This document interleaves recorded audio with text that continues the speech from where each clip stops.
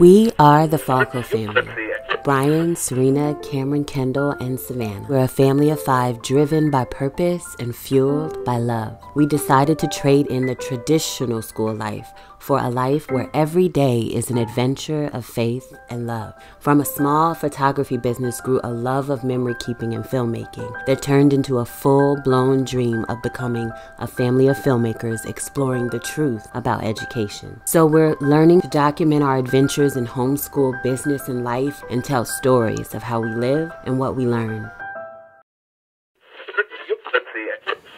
Stuff is all over the place in our schoolroom. Started moving things around and I said, Serena, pick up the camera, friend. Sweep underneath stuff. Reorganize your thoughts in your mind. This is what it's looking like right now. I did have this right here in this corner over here, but I'm going to move it back out into the studio space because we have not been using the studio space and I think it's about time that we use it. I need it to be like a proper office space, and that has been a forever problem around here, but we're just gonna keep making our way through that issue, okay? We have to make room for everybody that's in here functioning and working and things like that. And we're really just trying to like tear it all down so we can build it all back up. Say hello. Hello. We lost our fish buddy. He's been with us for so long and has been such a big part of our homeschool lives, but that was super sad news. Love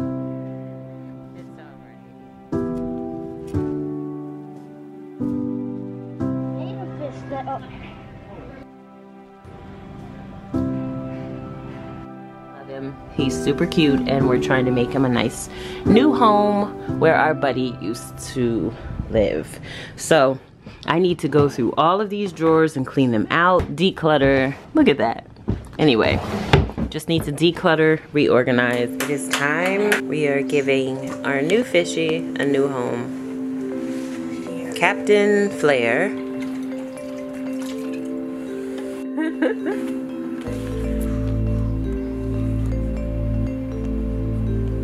What are you doing? Yes.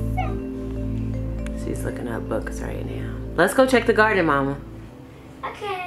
Some tomatoes right there. These are standing up this morning. My tower garden looks good, but I do need to turn it around. I do need to rotate it because clearly we've got lots of goodness on this side where it gets most of the sun. On this side, not so much. Turn her around. Savannah's flower garden looks amazing. How many, so she asked me how many letters are in the words we've said in our whole lives. Trillion, trillion, trillion, trillion. Add it up on the calculator. Have fun with that. We'll find any reason to use her mama's phone.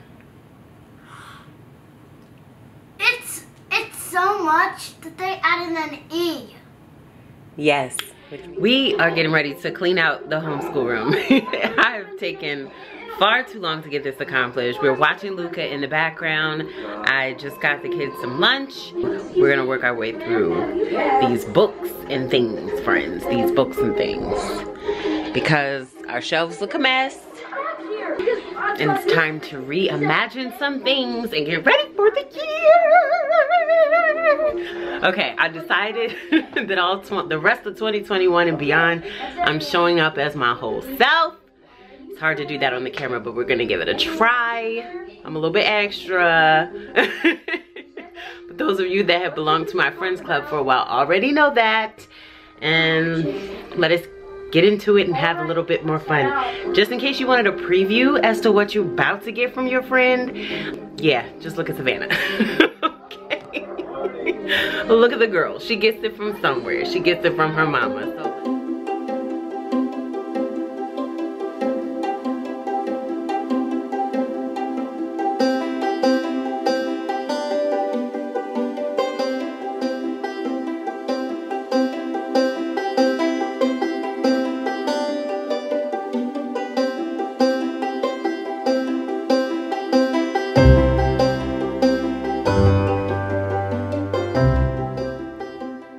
I've got all of my books, or most of our books, at least moved into this space. I do this every single year.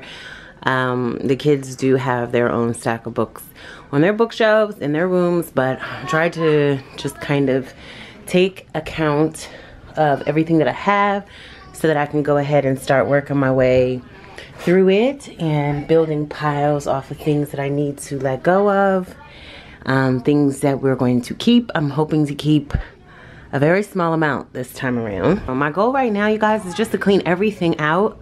I want to make what I feel like is somewhat minimal, even more minimal, and streamlined, so that everything is labeled and everybody knows where things are, so that they can do what they need to do, how they want to do it. So that's the goal.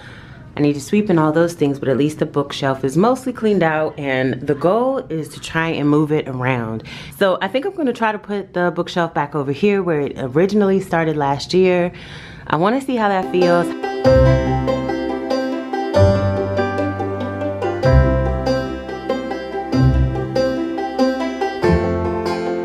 So this is the progress that I've made. I have been feeling a bit overwhelmed, so I've just been taking my time because I like this process and I am refusing to be overwhelmed right now. So this is the way it is. The last time I had this bookshelf over in this space, I moved it because I felt like it was super cluttered, but this year we are going for it, friends.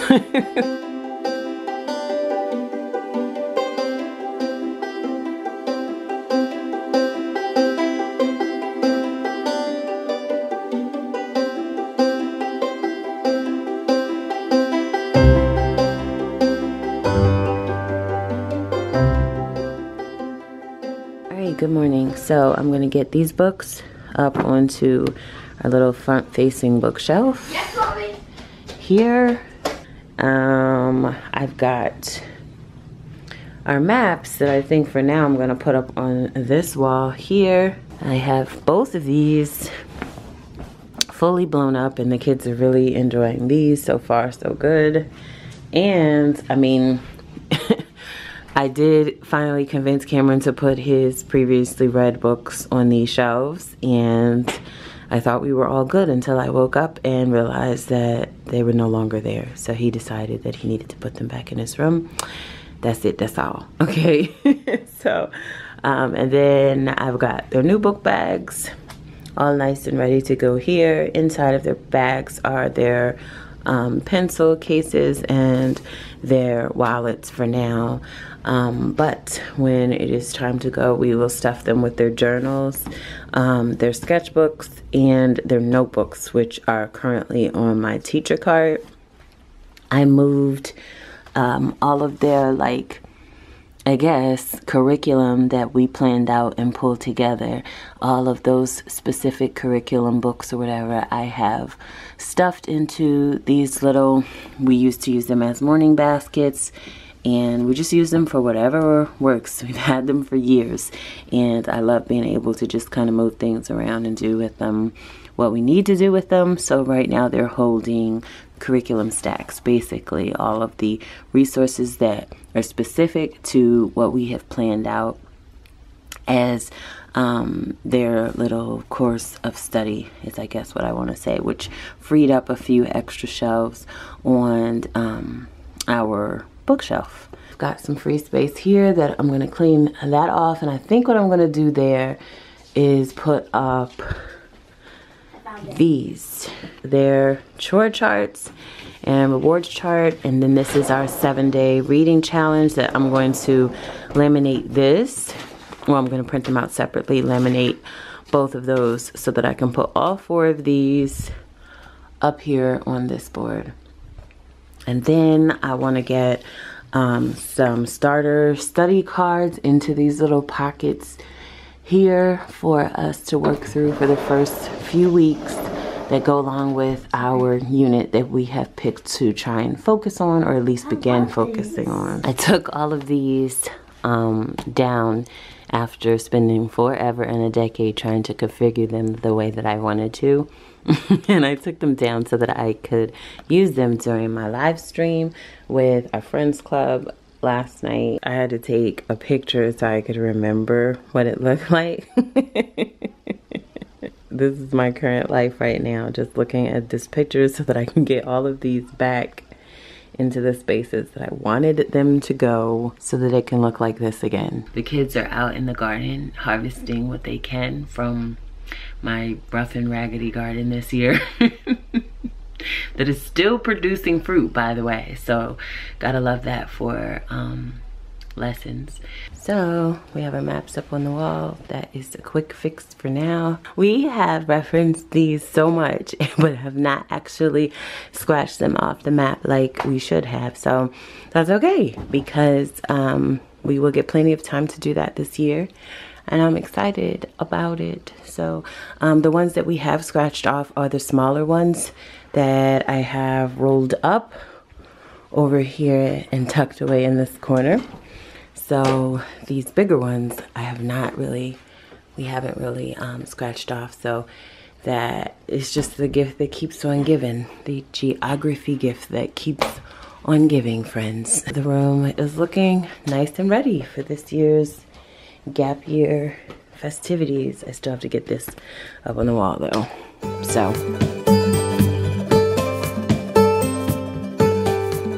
gotta love when I get that notification from the library that more of my books are in. Super cute and chock full of things to help us along the way.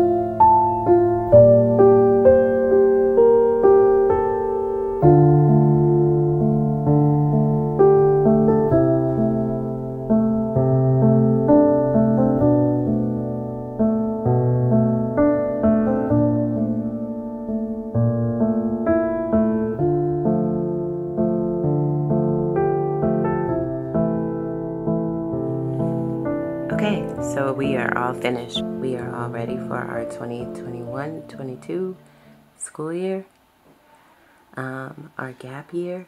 So not so much school, but a whole lot of discovery and exploration, and we're so very excited. So this is what our room looks like. It's the same stuff, just kind of sorted through and moved around and simplified, and I kind of love it. I'm really excited about all the things we'll learn and ways we'll grow together this year. This is my teacher cart. It is all nice and decluttered, ready for me to cart around for the day. I break down what is on this teacher cart and how I put it together on our Friends Club. I also walk through how I handle sorting through and prepping our resources and the new things that we get for the year, or that we specifically got for this year. All of those types of videos we share over on our Friends Club. So if you're interested in that, you can head over to our website and check out more information on our Friends Club. My goal really for this year was to prep and make sure that I had things nice and in order for the kids to grab whatever they need at any given time. We are excited to document this gap year, and I wanted to make sure that all of our resources kind of had a place to make it easier for the kids to just kind of do what they do best. Still haven't shared where our camera equipment for documenting for this documentary just yet, because I haven't figured that out yet, but I'm kind of thinking it might go somewhere in this location to make it really easy to just grab and go. I hope you guys enjoyed this video. There is going to be a little series of blog posts just kind of breaking down the steps that I take in prepping the schoolroom for the new year. So if you want to head over to the blog at TheFALLCoFamily.com and browse through our series on how I step-by-step break down prepping and getting ready for the new year. I would love to hear all about your homeschool spaces, where you do your living and learning, whether it is in a homeschool room or at a dining room table or on the road in an RV. or in the classroom. We'd love to hear it all. What are some of your favorite places to live and to learn? Life is so very full of lessons, and our goal, as always, friends, is to live and to learn. Don't forget to subscribe.